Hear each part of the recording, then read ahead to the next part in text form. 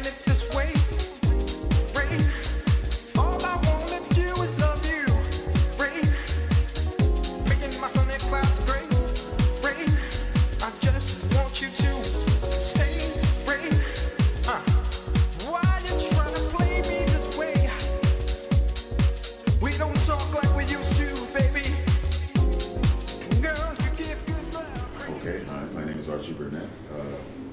I'm 50 years old, and I've been in the scene for, wow, now a good 40 years. No, 40? No, 30 years, 35 years.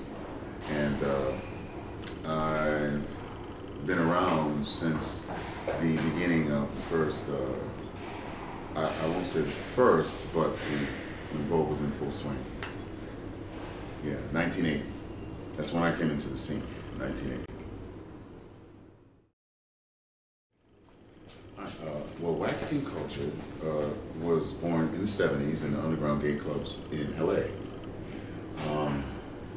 It was just something that the gay kids did, but originally the dance was called the garbo.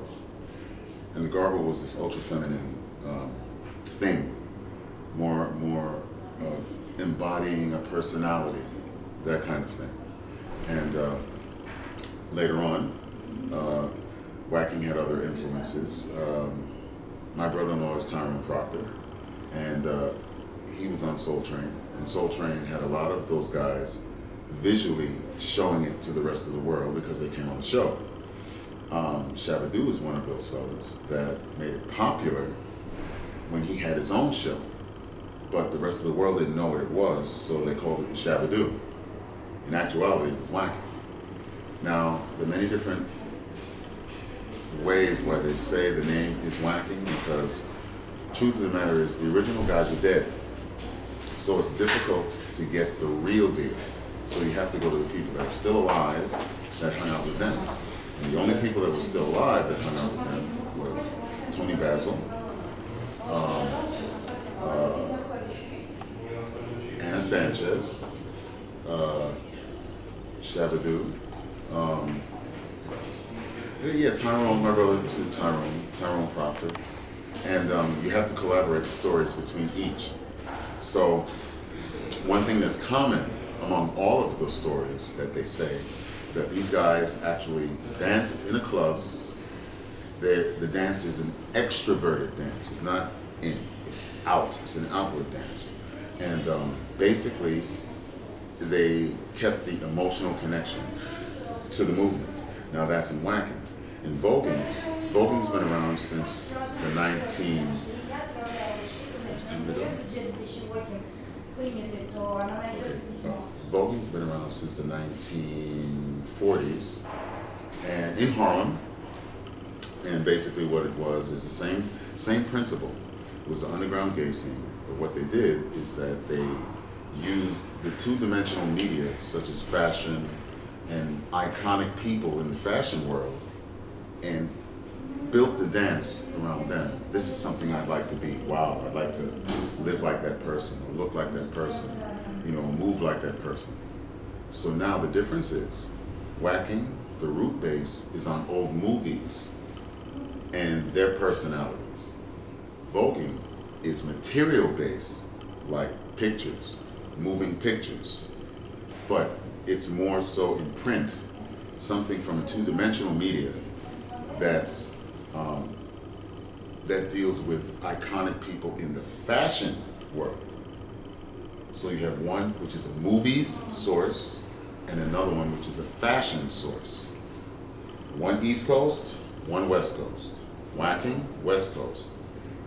That's the predecessor before voguing as far as we see it in the 70s. In the 80s, voguing became popular in New York. So the languages are the same, but it's a different dialect. Emotional content.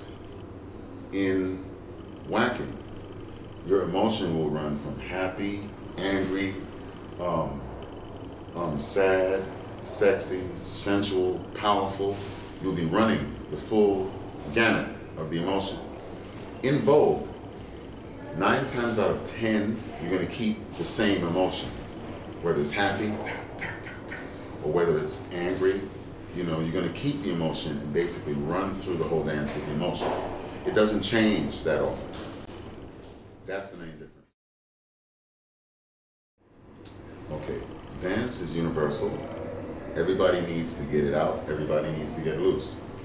I think what's happening in Russia, you guys have your own vibe, you know? It's something that you live day to day. Your social experience kind of brings it outwards. So it's nice to adopt the culture and then make it yours. So you take the dance and you make it yours. Whatever it speaks to you, you make it yours. Yeah, I'm coming now. You make it yours. So let's say in Waackin, there might be something that's, let's say for instance, the Russian military, right? You can incorporate that in voguing, you know. You can duck, duck, duck, boom, and you can use that, you know. So you take part of your culture and you mix it in to something else, and it becomes something else. But the thing is, clarity is key. You have to believe it. If you don't believe it, nobody else is going to believe it.